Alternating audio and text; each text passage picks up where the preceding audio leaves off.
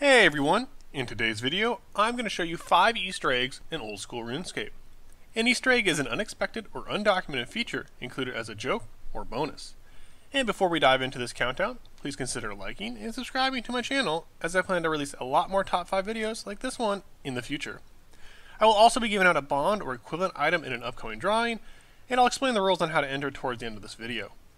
Alright, let's get started with the first Easter egg. Number 5. If you use a gold ring on the lava while standing on the bridge in level 53 Wilderness, a goblin will appear. This is a reference to the Lord of the Rings and the character Gollum, who loves the One Ring.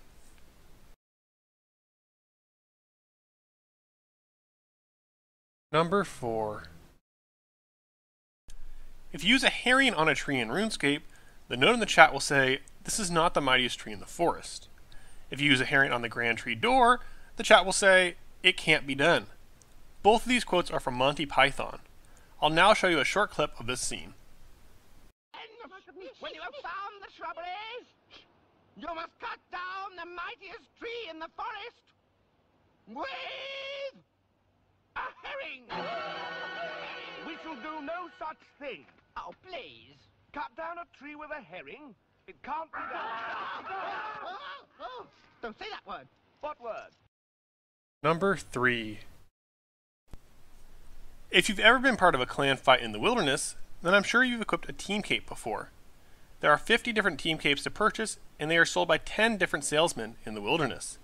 These salesmen's names are William, Ian, Larry, Darren, Edward, Richard, Neil, Edmund, Simon, and Sam. The first letters of each of the sellers of the team capes, when read in the order of 1 through 10, spells out wilderness. Number 2.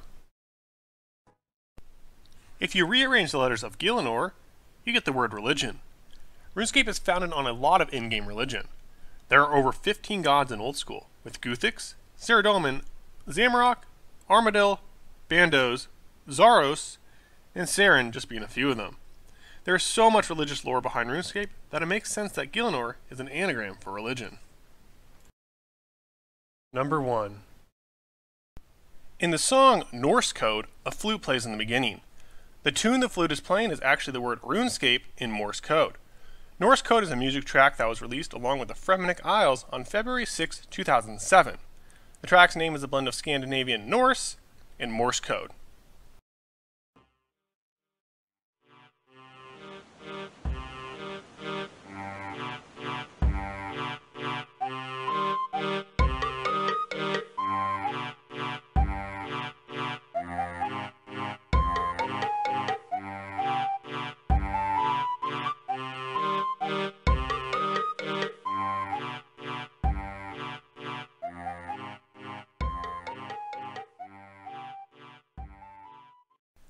These are just some fun Easter eggs that can be found in RuneScape.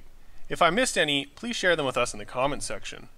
And for those wanting to know how to enter my giveaway drawing, all you need to do is type your RSN and use the word chocolate in a sentence in the comments. Make sure to also be subscribed. I'll be giving away a bond every 100 subscribers. Thanks for watching my video. Please like and subscribe if you enjoyed, and I hope to see you all in the next one.